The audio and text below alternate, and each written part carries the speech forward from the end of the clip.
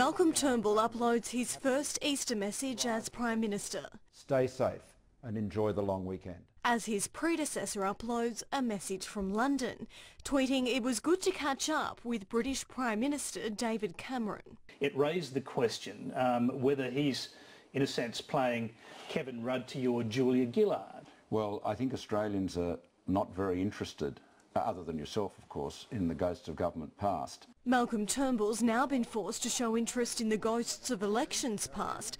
The Electoral Commission claims the New South Wales Liberal Party deliberately concealed the identities of major donors ahead of the 2011 state election, when Cabinet Secretary Arthur Sinodinos was its treasurer.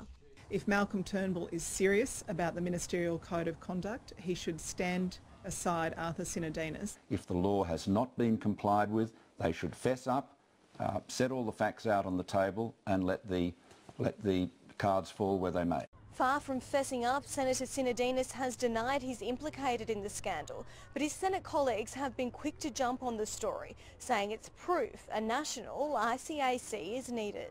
Senator Glenn Lazarus says he'll support the reinstatement of the Australian Building and Construction Commission if the legislation's amended to cover all industries. With a flick of a pen, we could be not just investigating the building and construction sector when it comes to corruption. A step that could provide the numbers 1, 2, 3 to avoid an early election.